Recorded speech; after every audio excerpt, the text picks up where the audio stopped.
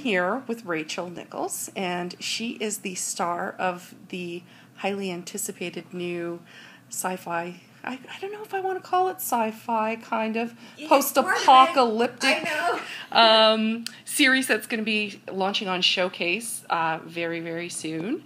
Tell us a little bit about your character on the show. The show starts off in 2077. And I'm a law enforcement officer in the future. I'm a protector. That's what we're called then. And we're about to put 7 terrorists to death. We're about to execute 7 terrorists. And through a series of events and mechanisms and secrets that I will not reveal, I find myself thrown back 65 years to the year 2012 with 7 terrorists. So I'm a future cop fighting criminals from the future in 2012. So that's sort of that's the really concise version of where we're going with this. I like to always say to people, imagine if you woke up tomorrow and it was, 1947. Yeah. And you've also left behind a family in the future. I've also left behind my son and my husband. Yes. And that's something that always has to be with Kira. For the whole, obviously, 10 episodes that we shot, there's always got to be initially it's I've got to get home now, I've got to get home now, I've got to get home now. And then it sinks in. It's a very real possibility that I may not get home. But while I'm here, I still have to fight the same battle that I was fighting in 2077. I'm just got to make some new friends and, figure out how to maneuver in this new age. And not to mention with the technology still being in its infancy, I've seen the pilot and wow, what a ride that was. The technology, kind of seeing it in its early stages and not quite sure how to use it yet. My big question is are we going to see, without really giving anything away, how, you being back in time is possibly going to influence where that goes? Yeah, that's a huge part of it. Obviously, I'm coming back 65 years, and one of the voice in my head, this relationship that I have with the Alex Sadler character. His name is Eric Knudsen. It's very amazing.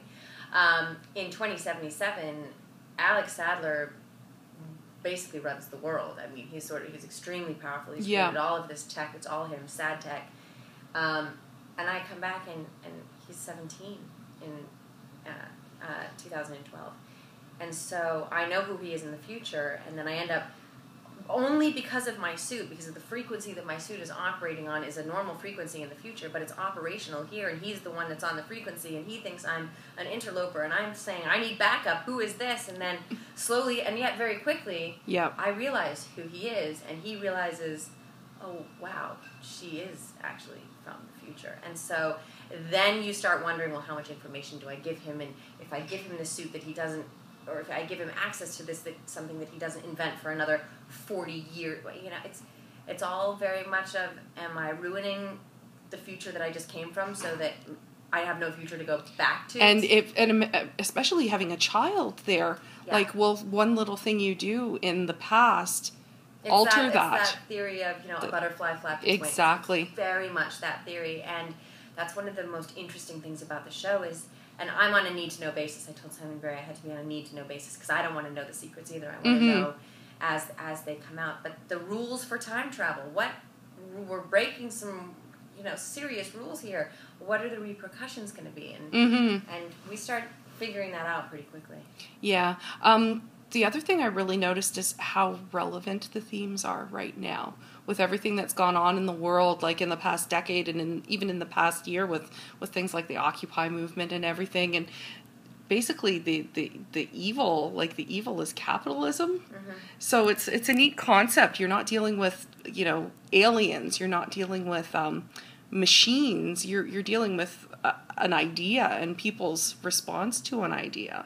What was your go-to thing to kind of get into the right headspace, perhaps, to? It's very interesting given what we've painted 2077 to be, and then coming to present day and dealing with, Kira in 2077 knows who she is. She knows what she wants. She knows what her job is. She knows right. She knows right from wrong. She's black and white. Who the good guys are. Who the bad guys are. Who she's fighting for. She knows all of that. She's 100% sure of it. Back in 2012 for a little bit, And suddenly she's on some shaky ground. You know, one man's terrorist is another man's freedom fighter. Yeah. She's got to ask herself a lot of questions because now she's seeing how these groups like Liberate, you know, the terrorist group that she's chasing, how they started. She sees these seeds being planted and she sees the reason why. And then it becomes, wait a minute, am I fighting the right fight? That's exactly it. You call into question everything that you stood for. Everything. And and that's another reason that I love her and I love the show is because there is that suddenly I'm standing on what I was so sure of. I'm losing faith in, but it breaks my heart to lose faith in who I really am at the core, and I'm constantly having to adjust to be in my new surroundings in this new world, and that's what's so interesting, and that's why it's such a smart show because. For me, it didn't obviously drastically change me, Rachel, and my viewpoints, but it makes you think. Yeah, calls things into question, definitely. I have been so impressed with especially on Showcase, the really, really powerful female characters that there are now, and the heroes being women. To step into a role like this, like as an actor, I'm guessing it has to be kind of gratifying. Oh, yeah. I mean, when I read the script, there wasn't one part of her I didn't desire to play. And this is the first time I've played a mom, and I love it. I'm obviously not a mother yet. I will be one day. And the idea that I'm ripped away from my child, and that there's that emotional part of the show. It's a very weighty part because it travels with me everywhere because I have this son and this husband. And then there's also, obviously, the total physicality of it. I love physical roles, whether it was Alias or Conan or G.I. Joe. You give me a gun and you let me kick some butt, and I'm into it. I will do every and any stunt that they allow me to do without worrying that I'm going to hurt myself. And I'm really zealous about stuff like that. And then there are these other great characters and great actors playing them. And the casting was so good. But when I read it, and as the season unravels, a lot of things change within the Liberate group.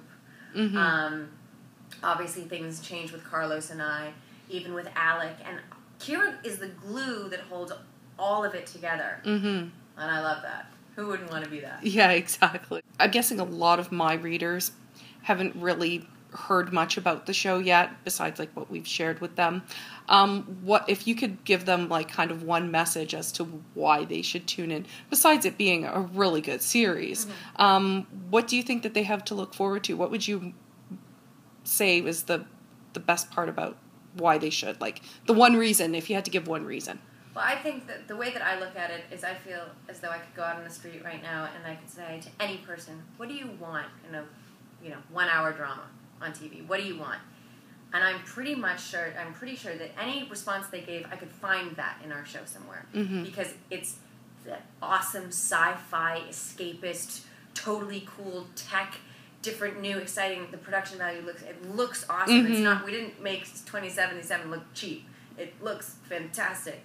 So we have that mechanism paired with, there is the cop drama. There is that bit of procedural there, which, you could sit me in front of an episode of Law & Order and I will watch it even if I've already seen it. I'm one of those girls. And then there are these characters, and I think people really go back to shows because they love the characters. And this is a huge ensemble show, and we have a lot of characters, and they change.